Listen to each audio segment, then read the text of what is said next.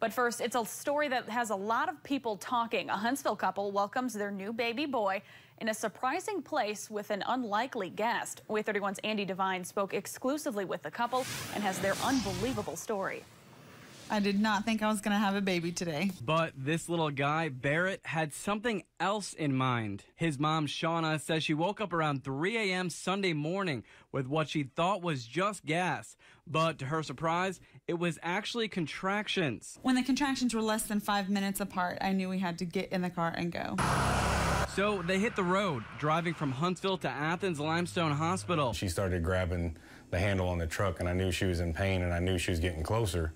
So I wanted to get there, so I started speeding up a little bit more. And as luck would have it, Alabama State Trooper Mike Kessler took notice of Danny's speed near Lowe's in Athens. We saw the lights, and I knew it was going to be bad from there. It was then, with his parents facing a speeding ticket, that little Barrett decided to make his big entrance. There was no time. It just happened in a matter of seconds. Danny jumped into action, delivering his own son on the side of Highway 72. All I could think was grab his head and pull him out. Trooper Kessler was right there with Danny to help out. And in the end, Danny and Shauna drove away with a newborn baby boy and a special ticket from Trooper Kessler. This was his official birth certificate because this gave us the time.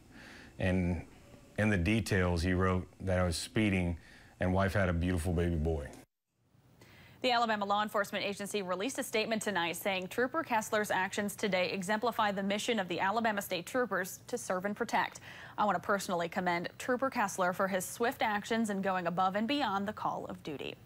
And many of you were quick to offer the new parents congratulations on Facebook. Cindy said, beautiful story. He was trained to know what to do.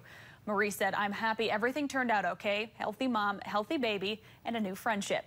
And Debbie said, so nice to read a news story like this. Congratulations to all.